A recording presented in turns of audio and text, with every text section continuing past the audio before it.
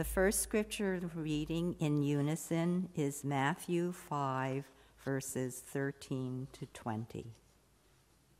Let us begin. You are the salt of the earth, but if salt has lost its taste, how can its saltiness be restored? It is no longer good for anything, but is thrown out and trampled underfoot. You are the light of the world. A city built on a hill cannot be hid. No one, after lighting a lamp, puts it under the bushel basket, but on the lampstand, and it gives light to all in the house. In the same way, let your light shine before others, so that they may see your good works and give glory to your Father in heaven. Do not think that I have come to abolish the law or the prophets. I have come not to abolish, but to fulfill. For truly I tell you, until heaven and earth pass away, not one letter, not one stroke of a letter will pass from the law until all is accomplished. Therefore, whoever breaks one of the least of these commandments and teaches others to do the same will be called least in the kingdom of heaven. But whoever does them and teaches them will be called great in the kingdom of heaven. For I tell you, unless your righteousness exceeds that of the scribes and Pharisees, you will never enter the kingdom of heaven. The word of the Lord.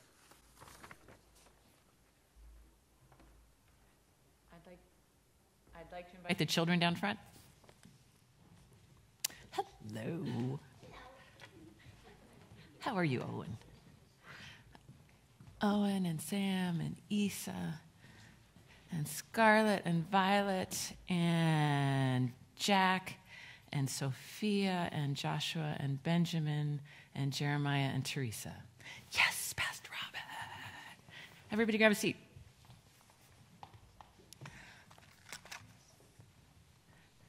Did everybody hear their name? Yeah. Cool. So, what is this? A candle. All right, so I'm going to light this candle. Don't set the church on fire. Okay, I will try not to. Good. Somebody in your house is teaching you to be really, really careful, right? Yeah. No? All right. Yeah, yep. Always good to have an adult, right? To do that. You got to learn how to do that. All right, so what's going to happen if I put a lid on it? Isa, why will it go out? It needs air, right? And if not, it'll suffocate and go out. Right? Boom. Gone. Right? Do we take a deep breath? Do we need air to breathe, right? Yeah. Mm-hmm. Yeah. I know you. Pastor Robin. I am Pastor Robin. All right. So I want to talk about breath. Okay. So we read and there's two big sections of the Bible. There's the Old Testament and the New Testament, right? You know that? Okay. In the New Testament, we read about Jesus and the followers of Jesus. The original language that it was written in is, anybody? Did you hear I heard an adult whisper it. Okay. If you know what it is, I'll give you a Snickers bar. What is the original language that the New Testament is written in?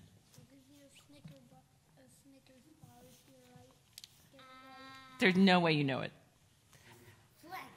Good, because I don't... French, okay. Good guess. Greek. Greek looks like that. This is... This I could actually read to you. This is... Yeah. It's all Greek to me. That's an expression, right? For folks who don't know Greek. Okay. The Old Testament was written in...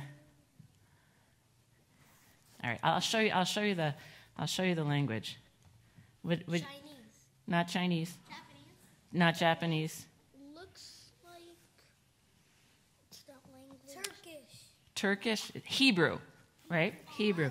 And it actually, you read from the back to the front, right? Now, I could not read this to you. I had to study this in seminary. I loved Greek. I did not love Hebrew. But I do want to say I got an A. Thank you, thank you, thank you, thank you, thank you, thank you. And then I read what other people write about it because, it's really challenging. So I'm going to tell you a little something about the language. The original texts of the Old Testament, you see all those little dots around the little, you see those are the vowels, right? Right? A, E, I, O, U, right? Those are the vowels. The original text didn't have any, they call them vowel points. They didn't. So so people who really know Hebrew well kind of guess what the words are, and they added the vowels later to make it easier for people like me to study it. Now, there's one word in the Bible. This is a long route to get here. There's one word in the Bible where Moses asks God, "What is your name?" And we have in the name that is given to Moses, which means "I am who I am," or "I will be who I will be," right? It is, but we're not exactly sure how it's pronounced, right? It could be pronounced Yahweh. It could be pronounced Jehovah. It could be pronounced a different way, all because we don't have the vowels. So we're guessing at what the vowels are, right? Now, this is a really long road to get here. I have heard that one way of pronouncing the name of God is that it's the sound of your breath. Ready? Right? And I really love the idea that every time that we're breathing, let's do it again, we're calling on the name of God. And I have noticed that when I'm really nervous or when I'm stressed out or when I I'm afraid, I find myself going, have you ever noticed that? And I realize now, it's a little prayer, God help, oh, Lord, be with me, right? So I want you to think, when you catch yourself taking that deep breath, that you're really praying, that you're calling on the name of God. Yes, Jack? Is that too many deep breaths? Say that again? If you take too many deep breaths, will you suffocate? You will not suffocate if you take too many deep breaths. You might hyperventilate, but we're not going to go there. Okay. So can we fold our hands, close our eyes, bow our heads, and let's all take a deep breath. Lord, thank you for always being with us. Thank you that when we call out to you, you hear and you answer our prayers. Thank you for the reminder that with each breath, you are with us. In Jesus' name, amen. So, let us listen for the word of God. Shout out, do not hold back. Lift up your voice like a trumpet. Announce to my people their rebellion, to the house of Jacob their sins. Yet day after day they seek me and delight to know my ways, as if they were a nation that practiced righteousness and did not forsake the ordinance of their God. They ask of me righteous judgments. They delight to draw near to God. Why do we fast, but you do not see? Why humble yourselves, but you do not notice? Look, you serve your own interests on your fast day and oppress all your workers. Look, you fast only to quarrel and to fight and to strike with a wicked fist. Such fasting as you do today will not make your voice heard on high. Is such the fast that I choose? A day to humble oneself? Is it to bow down the head like a bulrush and to lie in sackcloth and ashes? Will you call this a fast, a day acceptable to the Lord? Is this not the fast that I choose, to loose the bonds of injustice, to undo the thongs of the yoke, to let the oppressed go free, and to break every yoke? Is it not to share your bread with the hungry and bring the homeless poor into your house, when you see the naked to cover them and not to hide yourself from your own kin? Then your light shall break forth like the dawn, and your healing shall spring up quickly. Your vindicator shall go before you. The glory of the Lord shall be your rear guard. Then you shall call, and the Lord will answer. You shall cry for help, and he will say, here I am. If you remove the yoke from among you, the pointing of finger, the speaking of evil, if you offer your food to the hungry and satisfy the needs of the afflicted, then your light shall rise in the darkness, and your gloom be like the noonday. The Lord will guide you continually and satisfy your needs in parched places and make your bones strong, and you shall be like a watered garden, like a spring of water whose waters never fail. Your ancient ruins shall be rebuilt. You shall raise up the foundations of many generations. You shall be called the repairer of the breach, the restorer of streets to live in. This is the word of the Lord. Thanks be to God. And let us join our hearts in prayer. Gracious God, I pray that the words of my mouth and the meditations of all our hearts might be acceptable in your sight, for you are our rock and our Redeemer. Amen.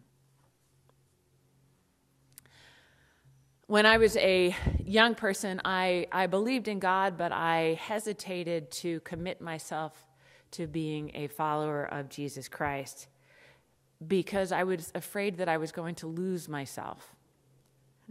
I was afraid of becoming the Stepford wives of Christians. Plain, bland, Melba toast. Like I had to exercise my personality in order to conform to God's will.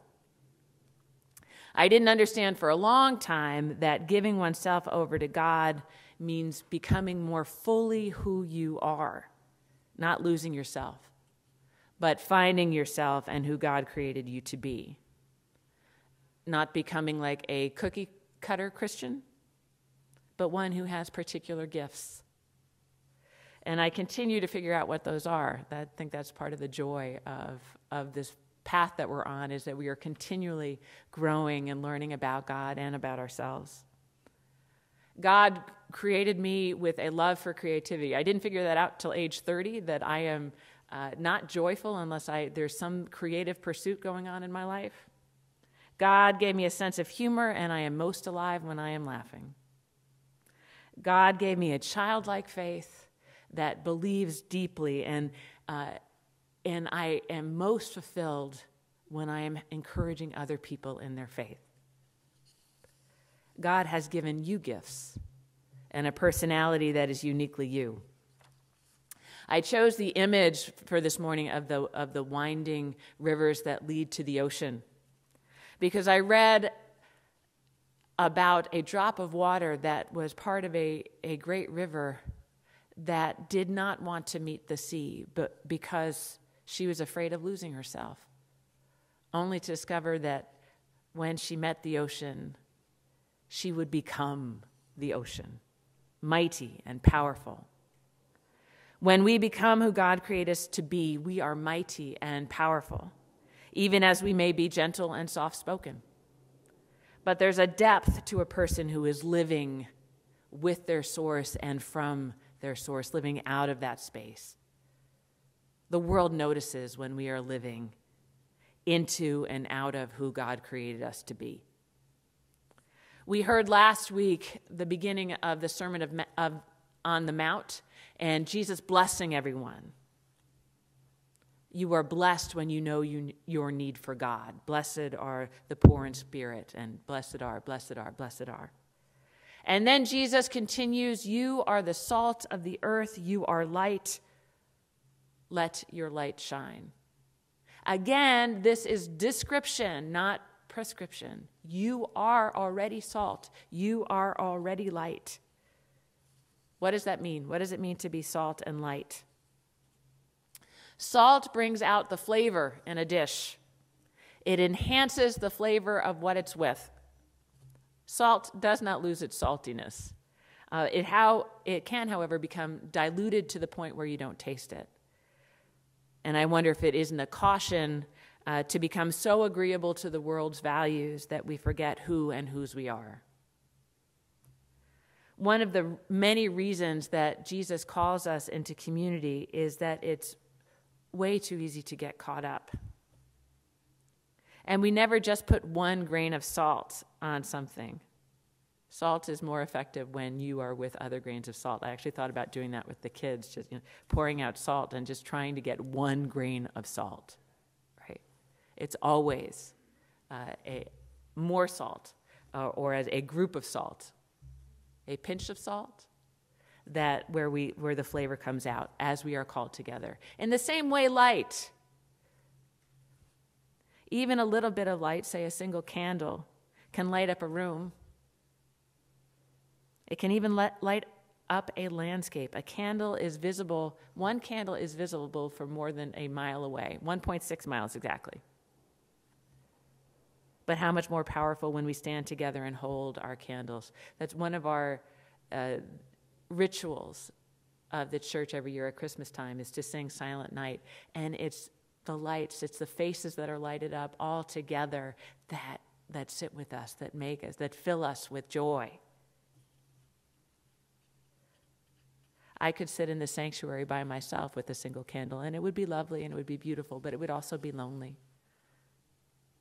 Salt is for saltiness. Its identity and purpose are virtually one and the same. Likewise, light is for shining. The whole idea of salt not being salty. Just as no one would use unsalty salt, no one would light a lamp and then hide it out of sight. Who you are and what you're meant to do are one and the same. You are the spice in our dish.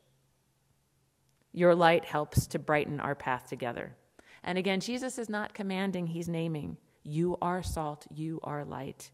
God made you, blessing you with gifts to bless the world. But we do have to claim and embrace those gifts, live them out. We do have to be salty, which in today's world has a different connotation, and luminous. We do have to fulfill and embody what the gifts are, gifts that God has given us. We have to be who we are. The foundation of all of that is blessing.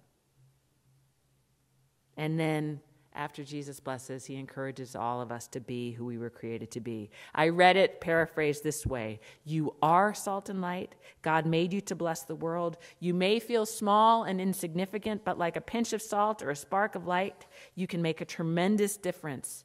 Go boldly then and be who you are. For heaven's sake, don't hide your light. Go and shine for all to see. Isn't that beautiful? Today we celebrate the leadership gifts of members of this body, whom the Spirit is calling to let their lights shine.